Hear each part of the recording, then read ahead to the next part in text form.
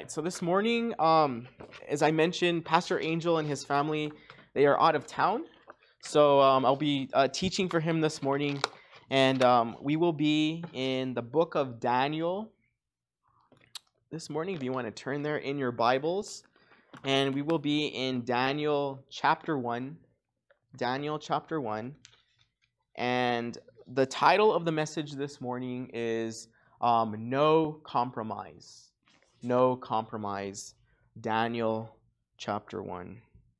So, with everything that's happening in the world right now, everything that's happening in our nation at this time, this particular portion of scripture has really been on my mind, been on my heart for the past several weeks.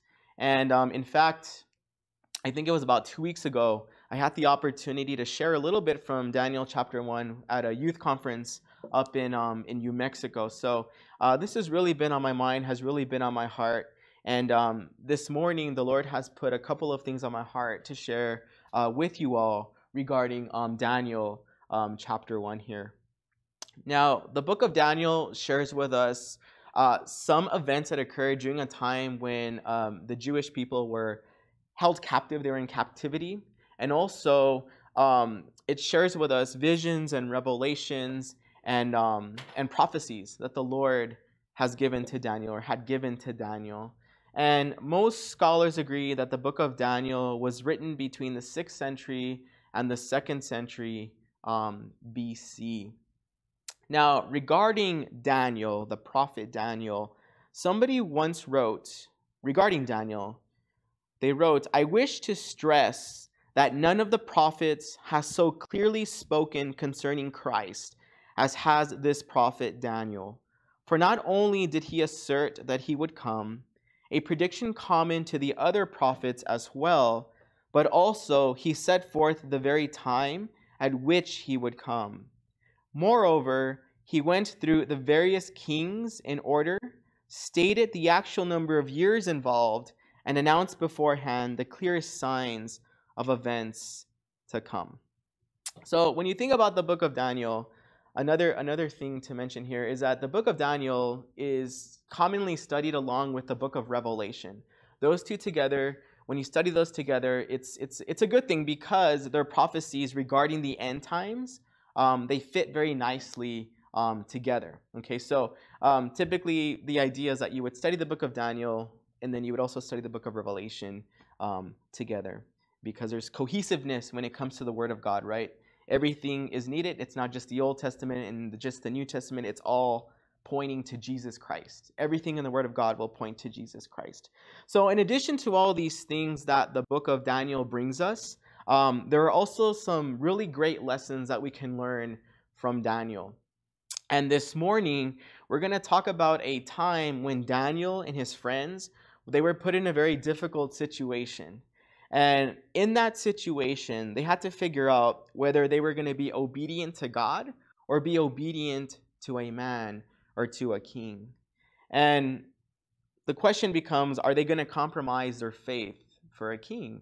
And I think for many of us in this room, there have been maybe some situations or times in your life where you had to choose between being faithful and obedient and not compromise and choose the Lord over a man or over a leader or over the world, whatever it is. And maybe you're going through a season right now. When you think about the state of our world and the state of our nation, the state of humanity in general, are we being faithful to the Lord? Are we being faithful to the temporariness of this world? Now, in the case of Daniel and his friends, they actually chose to be obedient to God. And as a result of this, their obedience, their lack of compromise, actually protected them and blessed them. And what we'll learn is that in our lives, when we are obedient to the Lord, when we trust the Lord, and we don't compromise, the Lord too is going to bless us. So before we actually look at the Word of God together, we're going to break this down into a couple of different sections. Let me go ahead and pray one more time, and then we'll read the Word of God together. Well, Lord, we thank you once again for this time, Lord, and for your Word, and the fact that your Word is inerrant, Lord God. You inspired it. You wrote it through many individuals, and we pray that you just continue work through your word, Lord God. And this morning, help us to learn the things you desire us to learn. Fill this place with your Holy Spirit, Lord. Help us to have understanding that your word would take root in our lives and that it would shape us and mold us. We ask these things in your Son, Jesus' name. Amen. All right, so the first thing we're going to look at is actually in the first two verses here of Daniel chapter 1. And what we're going to see here is that King Nebuchadnezzar, he conquers Jerusalem. So it says here in verse 1, in the 3rd year of the reign of King Jehoiakim of Judah, King Nebuchadnezzar of Babylon came to Jerusalem and laid siege to it. The Lord handed King Jehoiakim of Judah over to him, along with some of the vessels from the house of God. Nebuchadnezzar carried them to the land of Babylon, to the house of his God, and put the vessels in the treasury of his God. All right, so what we see here in these first two verses is that Daniel is writing about a time when Judah, Jehoiakim, the king of Judah, became captive. They became sieged under King Nebuchadnezzar, who was this evil ruler of Babylon. Okay, and Judah, remember, is one of the 12 tribes of Israel, and Judah was a descendant. I believe it was like the 4th son born to Jacob and to Leah. And the timing here, one thing I want to clarify about the timing here is notice that it says in the 3rd year of the reign of King Jehoiakim, it's saying that King Nebuchadnezzar came and laid siege on Judah. Now, the timing here is not contradicting the timing that we read about, for example, like in the book of Jeremiah. So here in Daniel, it says once again that this happened in the 3rd year of King Jehoiakim. In Jeremiah, it says that this occurred during the 4th year of King Jehoiakim. But what we can, to clarify this, scholars believe Daniel was likely using the Babylonian system of counting, which did not count a king's year of accession, while Jeremiah used the Israelite system of counting that actually included that year of accession. And this is probably why we see that difference in that year there, but it's the same period of time that's being spoken of here, as we also read there, for example, in the book of Jeremiah. I believe it's like in the 46th chapter where it talks about that. So going back to King Jehoiakim, this was an individual that was actually placed on the throne by Pharaoh of Egypt. Okay, and it's interesting because Jehoiakim, his name means Yahweh raises up. But in this particular case, he was not raised up by the Lord to the throne. It was by actually Pharaoh, this individual from Egypt. And we're going to see because of this, there are consequences to this disobedience that we see here in the land of Judah. But Nebuchadnezzar, this was the king of Babylon from about 605 BC to around 562 BC, kind of estimated there. And Nebuchadnezzar served as God's instrument of judgment on Judah for its idolatry, its unfaithfulness, and its disobedience. And you can say they were kind of a part of the world system under, being faithful to Egypt and to Pharaoh. And we'll talk a little bit about that right now. But if you remember in Jeremiah chapter 25, verse 9, here it speaks regarding Nebuchadnezzar and how the Lord used this individual to bring judgment upon Judah. So it says, I'm going to send for all the families of the north, this is the Lord's declaration, and send for my servant Nebuchadnezzar, king of Babylon, and I will bring them against this land, against its residents, and against all these surrounding nations. And I will completely destroy them and make them an example of horror and scorn and ruins forever. So the Lord using Nebuchadnezzar as his instrument and as his tool to bring judgment to these individuals. And when you think about Nebuchadnezzar, this was a brutal, powerful, ambitious leader or individual. Okay? And Nebuchadnezzar came against Jerusalem because if you remember, Pharaoh of Egypt invaded Babylon, okay? And Jerusalem had been loyal to Pharaoh of Egypt. And the Bible tells us of two additional encounters that Jehoiakim would have with Nebuchadnezzar. This is the first that we're reading about this morning here in Daniel chapter 1. But notice here that Daniel says that the Lord handed Jehoiakim over to Nebuchadnezzar.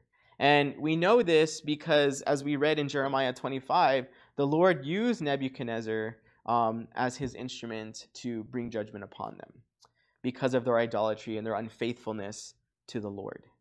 And notice that in these first two verses that Nebuchadnezzar took some vessels from the house of God. Okay? Now, Nebuchadnezzar didn't take everything. He took certain items. Some people suggest that the remaining stuff in the temple may have been hidden before he came, or may have been sent to Babylon later. We really don't know. But what we know is that he took some of the vessels from the house of the Lord and took them to his gods. And this is the setting of what's to come for the remainder of this chapter. So this is kind of an unsettling time that Daniel and his friends are going to be finding themselves in.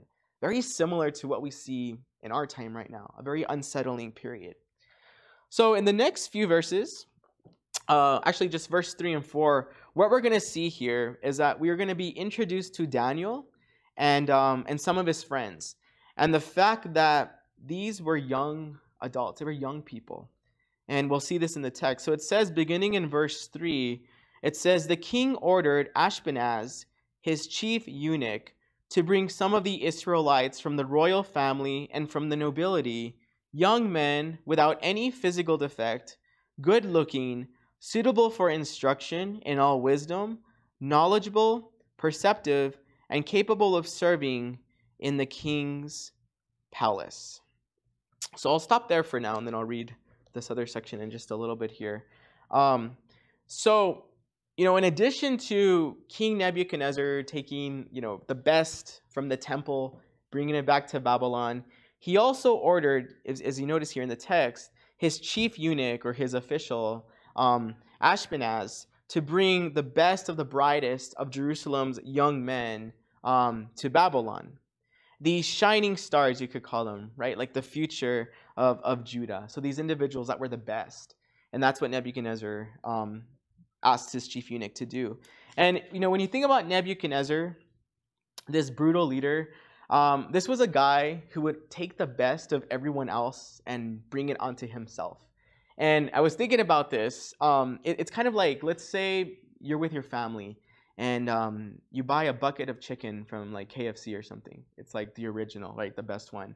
And then somebody just eats all the skin off the chicken and they just leave the meat and the bones behind, right? They took the best for themselves and left the rest for everybody else. That's kind of like what Nebuchadnezzar would do. Or let's say you came in here and all the frosting was eaten off the donuts and all the jelly was sucked out of the donuts. And all that was left behind was the bread, right? That's something that Nebuchadnezzar probably would do. And what we see here once again is that he's choosing the best of these young men, taking these young men hostage, okay? In a sense, doing this, reminding the people back in Jerusalem that they should not revolt against this new Babylonian rule. And if you look at that phrase there, young men, that can actually be translated as children or boys, and probably refers to teenagers anywhere from 13 to 17 years of age. Okay, so these were young people. These were teenagers.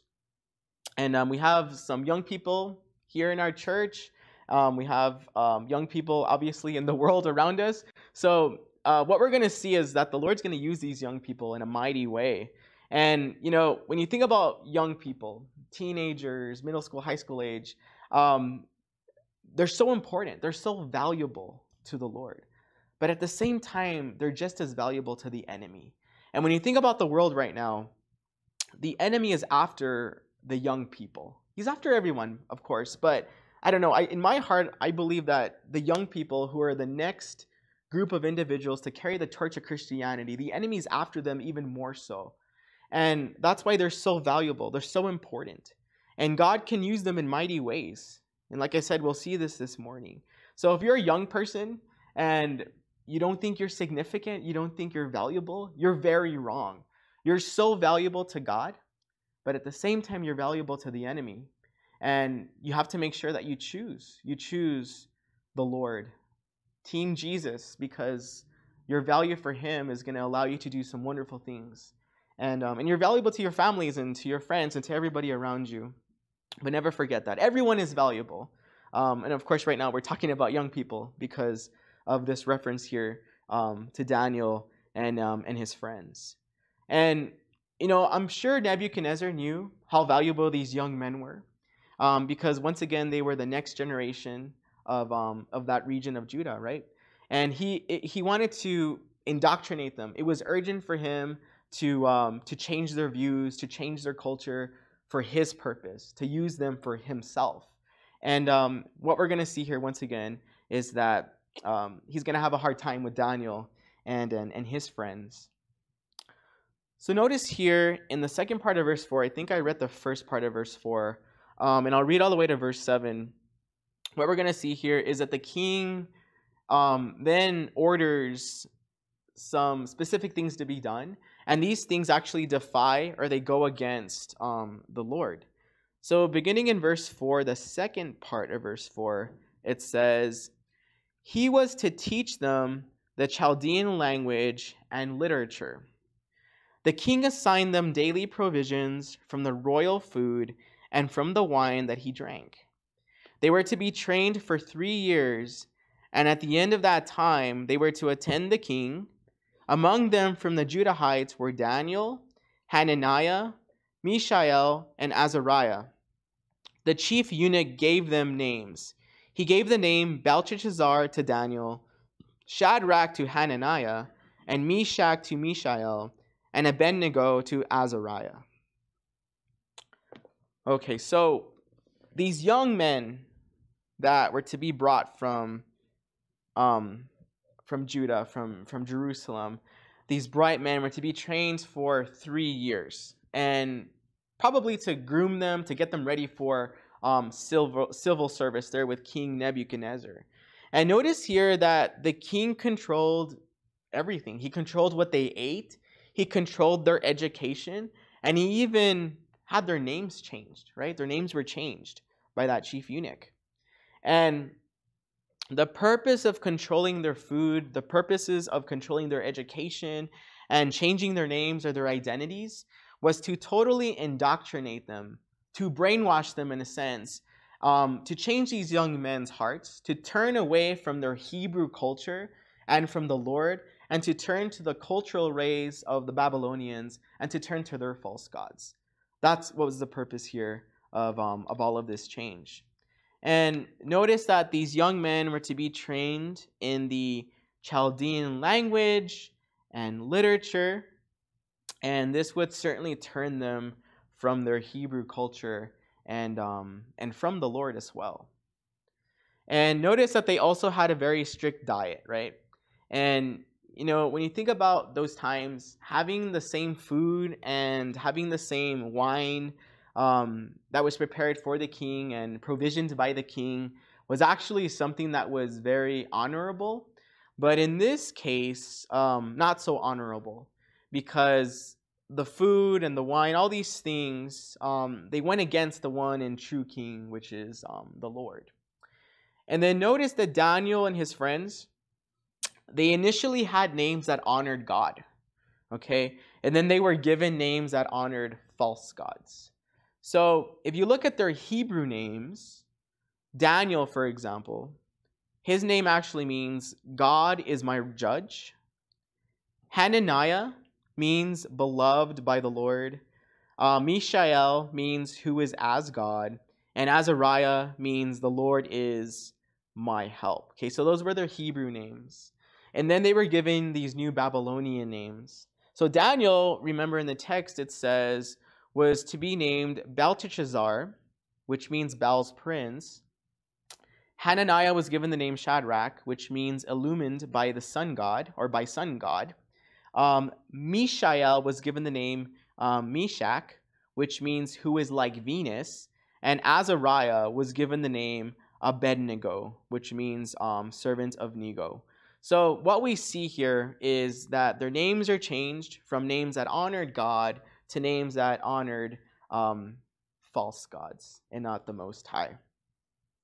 So putting this all together, what we see happening here is something that we see every single day as we go into the world. And it's obvious, as we've already mentioned, we're living in very difficult times right now. The world is a mess, isn't it? We're living in very trying times for believers. And when you think about our schools, you think about our places of work, what you see on television, social media. Right now, the world around us is trying to indoctrinate, control, brainwash us on how we should live, how we should love, how we should do this, how we should do that. And the enemy uses these tools to make us turn from the ways of the Lord to turn to the ways of the world.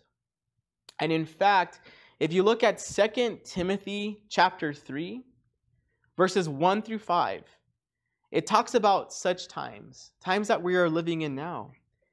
It says there in 2 Timothy chapter 3, verses 1 through 5, Paul writes, "But know this, hard times will come in the last days, for people will be lovers of self, lovers of money, boastful, proud, demeaning, disobedient to parents, ungrateful, unholy, unloving, irreconcilable, slanders, without self-control, brutal, without love for what is good, traitors, reckless, conceited, lovers of pleasure rather than lovers of God, holding to the form of godliness, but denying its power.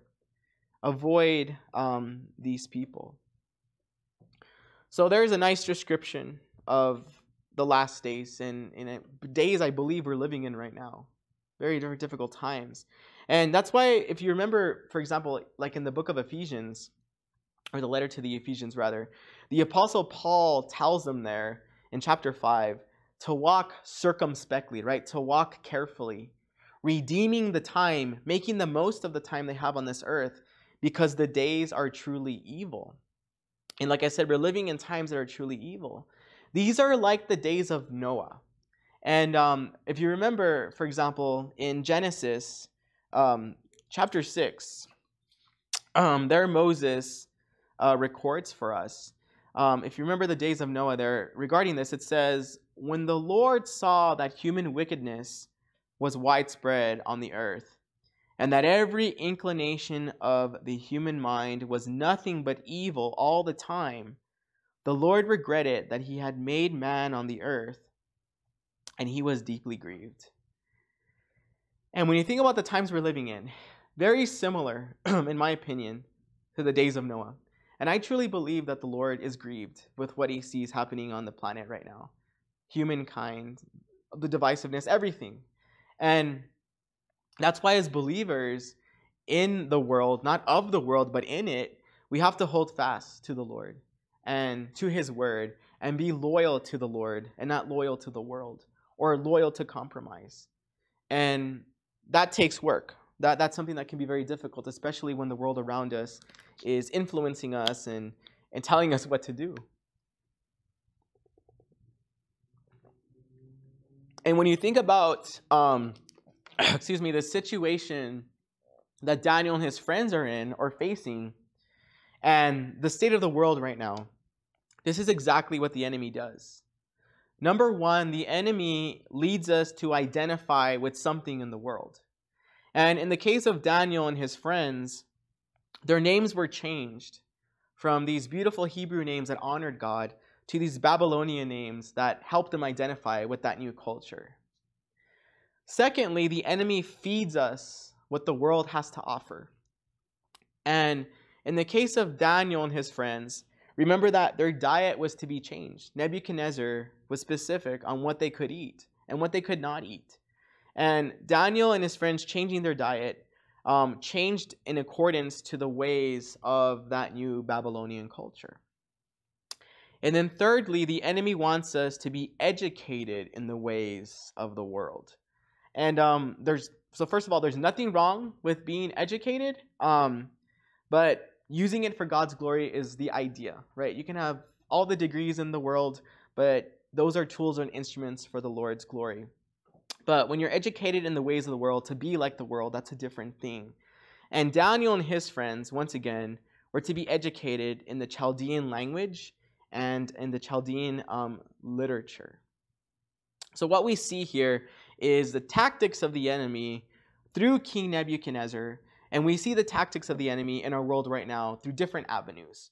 And the only way we can escape those tactics of the enemy is by what James tells us in James chapter 4, verse 7. It says there, "Therefore, submit to God, resist the devil, and he will flee from you."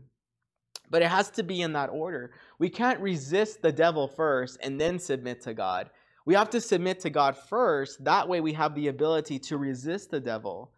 And then all these tactics can flee from us. And remember, we have all the tools and instruments we need to submit to God, right? We have the power and the person of the Holy Spirit. We have the Word of God, right? We have the Bible. We have prayer. That's our communication with the Lord. You know, right now, when you think about prayer, prayer is a tool that is so underutilized in the church. Prayer gatherings are the least attended event, typically, at a church. And we have to pray. We have to cry out to the Lord. There's no, you don't have to do it in some, specific way. You just have to speak to the Lord wholeheartedly. And the Lord knows what's on our hearts. We just have to ask him. And then fourthly, we also have fellowship, right? We have sisters and brothers in Christ that can help us in difficult times, because we can't run this race alone. It's extremely difficult to run this race alone. We need each other. And that fellowship is very important.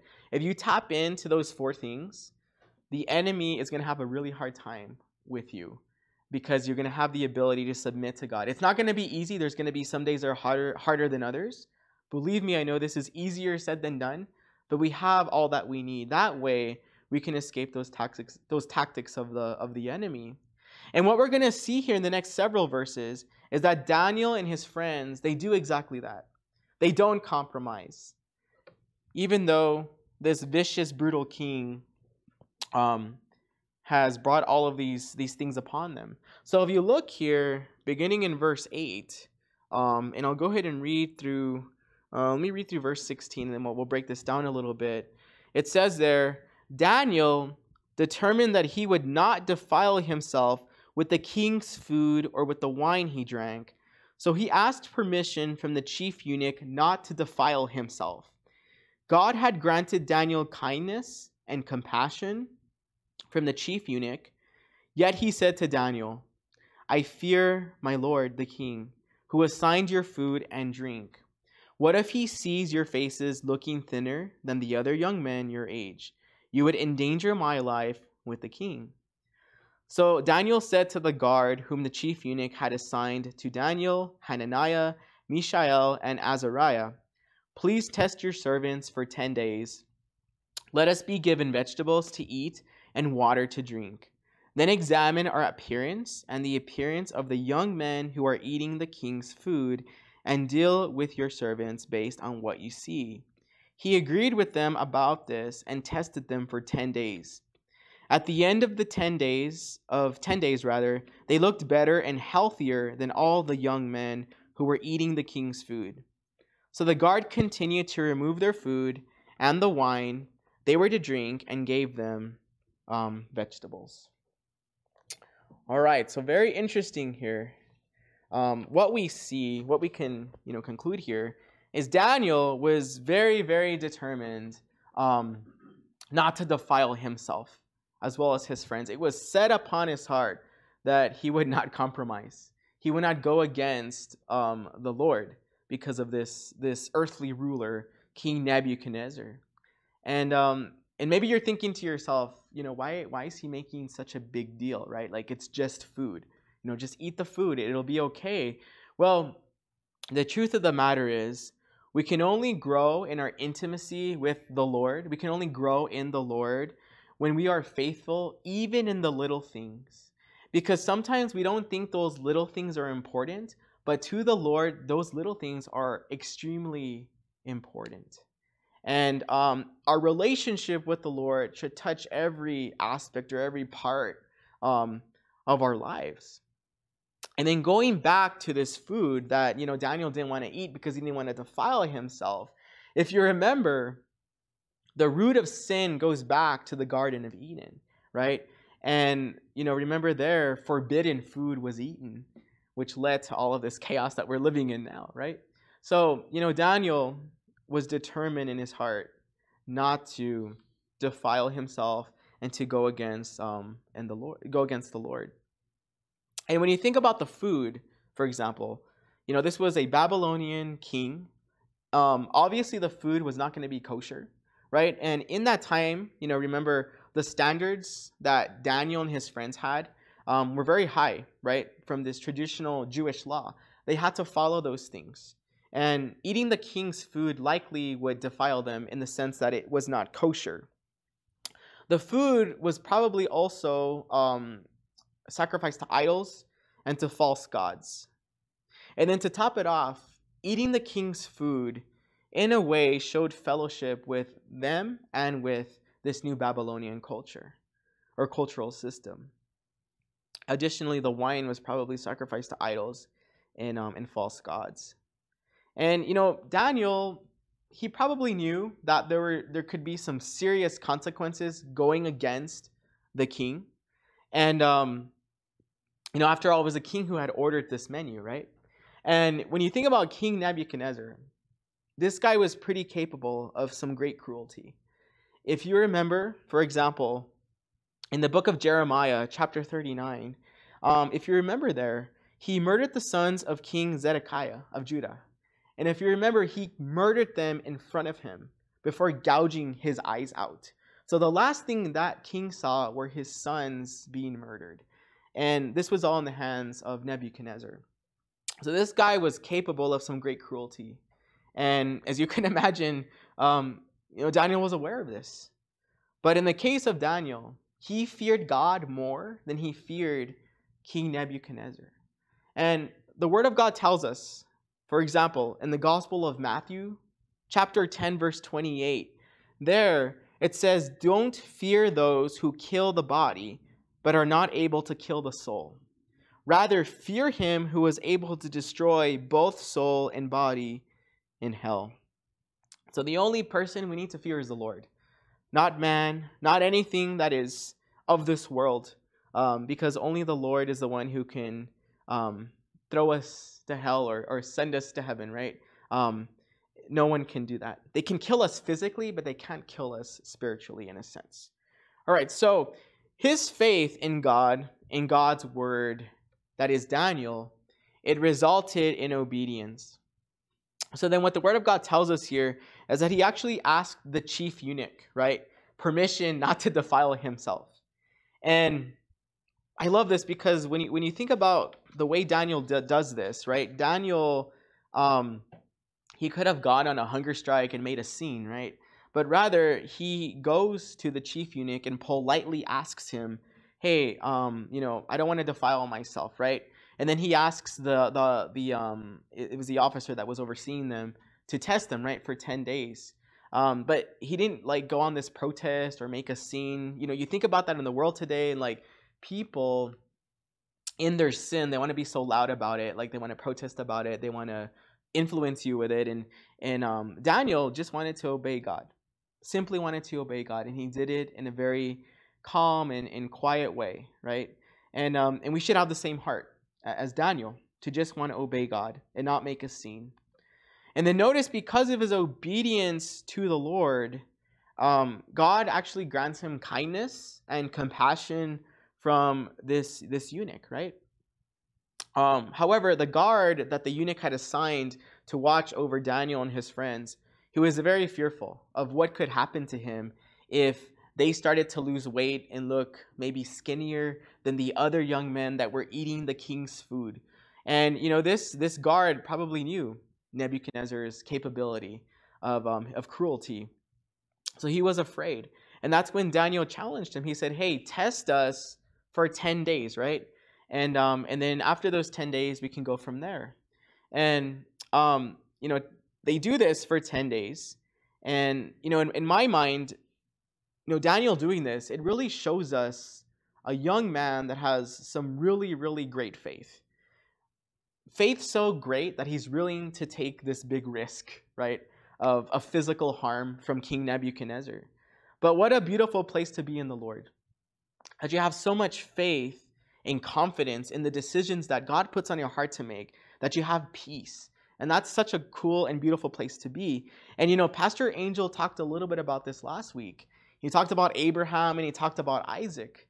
And you know, in the book of Genesis, remember that time when the Lord had tested Abraham and had asked him to sacrifice his only son, that is the son of promise, which was Isaac. And Abraham's willingness to do it, because of that, the Lord counted it as righteousness and considered and even called Abraham a friend. And that is such a beautiful thing. And Daniel, in a sense, is doing the same thing here.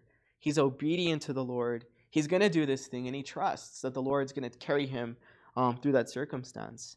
So notice that at the very end of that section there, that after 10 days, that Daniel and his friends, they actually looked healthier, right? They looked healthier than the other young men that had defiled themselves. And you know, this is not an encouragement to, you know, become a vegetarian necessarily. What we want to understand here is that because of their obedience to God, he provided love and protection that made them healthier and stronger, right? And thank God for that, because I like steaks and I like carne asada. I have to eat my meat. So, you know, it's not just because you're a vegetarian that the Lord's going to bless you, but rather your obedience to the Lord is what's going to bless you, okay? So like Daniel, the Lord, and I'm sure he's done this in your life as well, he will make you stronger. Maybe not physically necessarily, but spiritually, he will make you stronger. And that's very important. All right, so the last thing we want to look at here is that because of their obedience to the Lord, that God blessed Daniel and his friends, and he protected them as well. So I think I left off on 17. So yes, beginning in verse 17, it says, God gave these 4 young men knowledge and understanding in every kind of literature and wisdom. Daniel also understood visions and dreams of every kind. At the end of the time that the king had said to present them, the chief eunuch presented them to Nebuchadnezzar. The king interviewed them, and among all of them, no one was found equal to Daniel, Hananiah, Mishael, and Azariah. So they began to attend the king in every matter of wisdom and understanding that the king consulted them about. He found them 10 times better than all the magicians and mediums in his entire kingdom. Daniel remained there until the year of King Cyrus. So very, very interesting here. The blessings that resulted from obedience to the Lord. And I like to think of obedience as like the spout where the blessings pour out, right? Daniel had faith in God's word, and that's what led to Daniel's obedience to God's word. And we as believers, just like Daniel, we have to keep God's word. And the way we keep God's word, I truly believe, is if we love the Lord. And if we love him, we're going to keep his words. And in fact, if you look in the Gospel of John, in chapter 14, for example, here Jesus is speaking to the disciples. He's telling them about the helper, the promise, speaking of the power in the person of the Holy Spirit. And then he tells them, if you love me, you will keep my commands. And if we love him, we're going to keep his commands, right? We're going to keep his word. And we have to love the Lord more than we love the world, than we love pleasure, than we love the sin in our lives, right? Because we will sin every single day. We're going to blow it every day because we're still in the flesh. We're not face to face with the Lord. And we have to love the Lord more than those things in our lives that separate us from the Lord. And that's how we keep his word, is by loving him more than those things. And then when we keep the Lord's word, He'll bless us. For example, if you look in the Gospel of Luke, there in the 11th chapter, if you remember there, Jesus was in the middle of his earthly ministry. He was preaching, he was healing people, he was performing miracles. He was on fire. People were following him, people were hating him. It was amazing what he was doing. And a woman from the crowd raises her voice to Jesus, and she says to him, "Blessed is the womb that bore you and the one who nursed you." But then Jesus says, "Rather, blessed are those who hear the word of God and keep it." So we're going to be blessed, not only by hearing God's word, by keeping God's word. And that's what we need to do. We need to love him enough to keep it. And then when we keep it, we are blessed. But not only are we just blessed, but we're going to be blessed in everything that we do.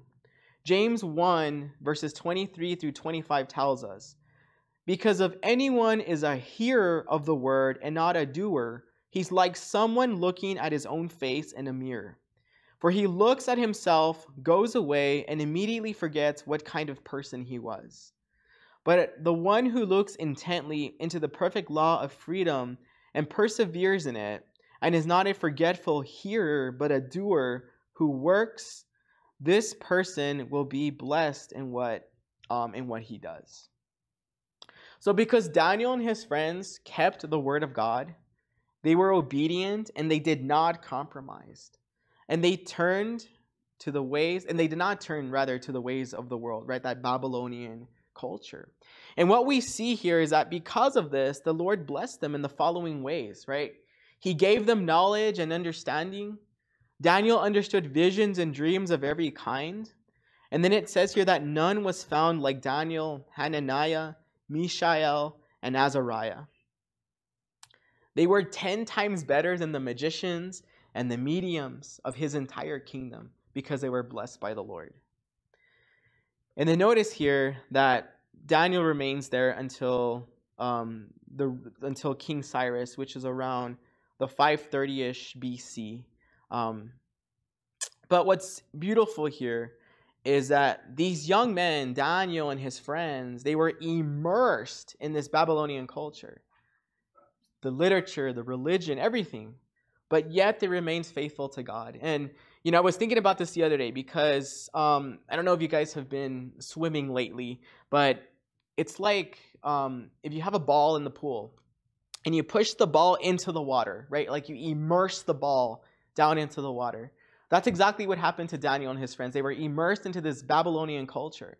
But the ball has air in it, right? Which means it's less dense than the water. So if you let go of the ball shoots up out of the water.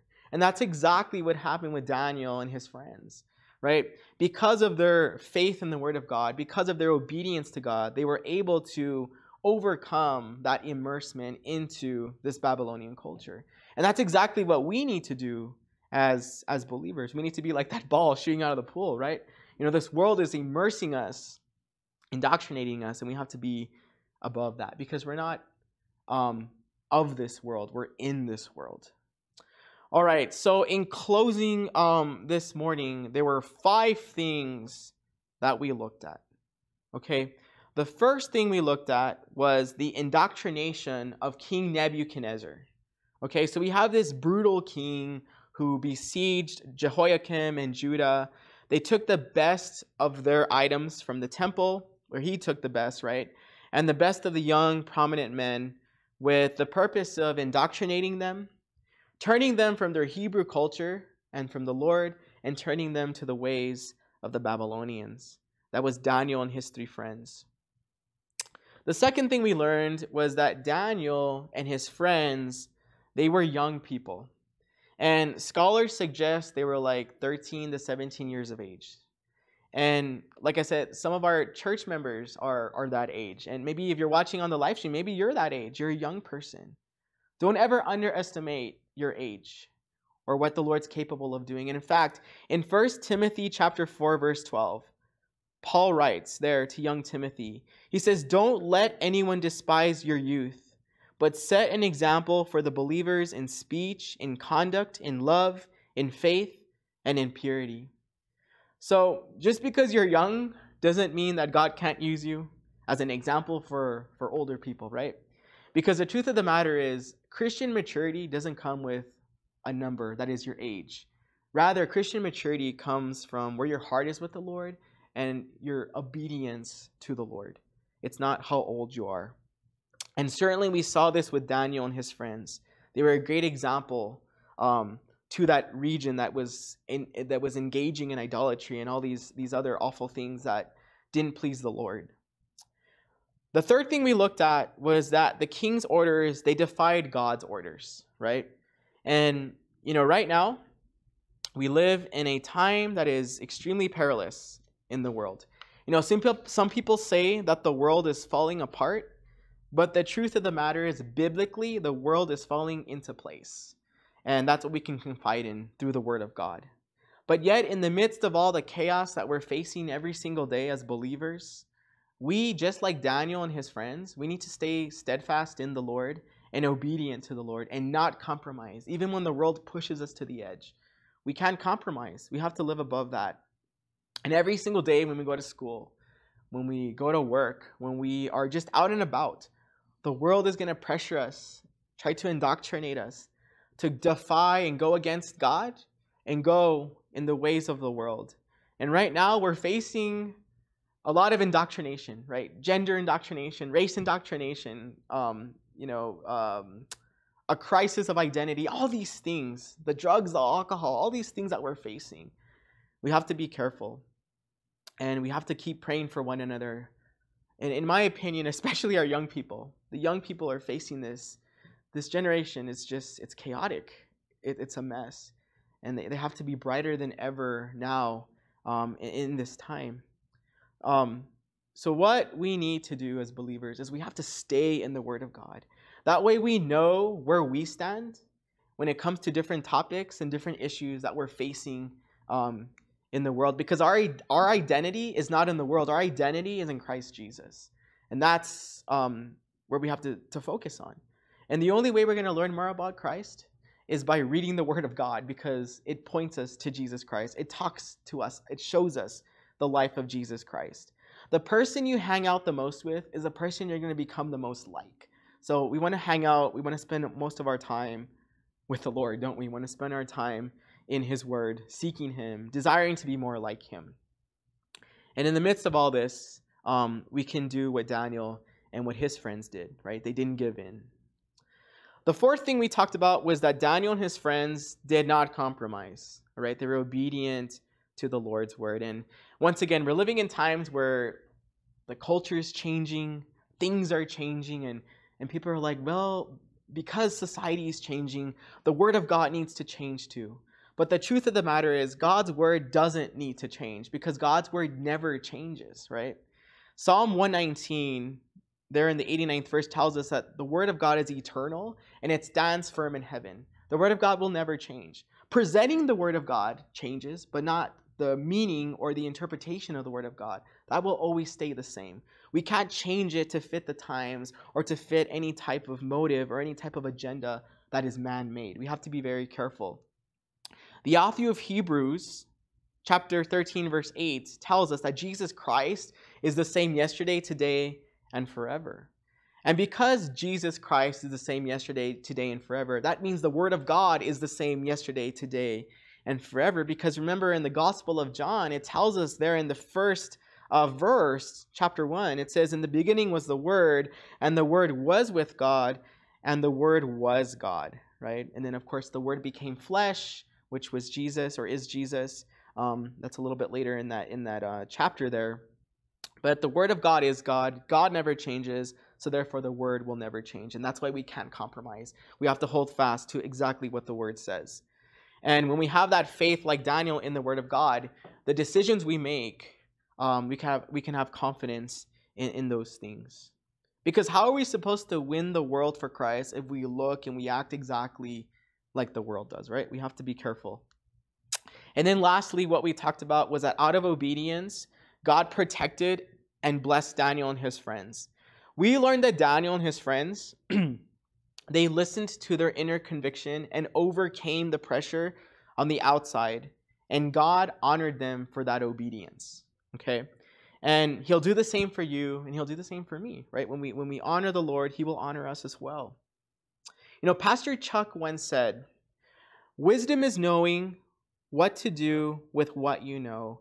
And with everything we talked about this morning and everything that you've learned or have been taught through the Word of God, we have everything that we need. We have the Godfidence that we need to make the right decision in the eyes of the Lord. And when things get tough around us, we can just confide in that. I read a quote the other day that says, man's laws cannot make moral what God has declared immoral. Even if sin is legalized, it's still a sin in the eyes of God.